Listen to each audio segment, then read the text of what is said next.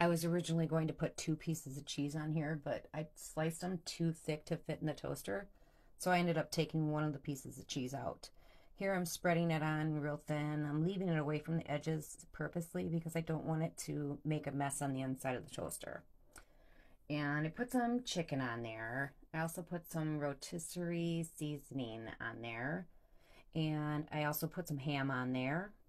And I left the middle bare so that when you fold it, it folds nice and thin in the middle so that the burrito doesn't actually rip when you fold it and try to smush it down into the toaster. So this is me taking the extra piece of cheese out of there.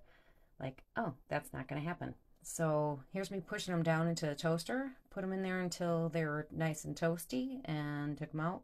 They were pretty delicious.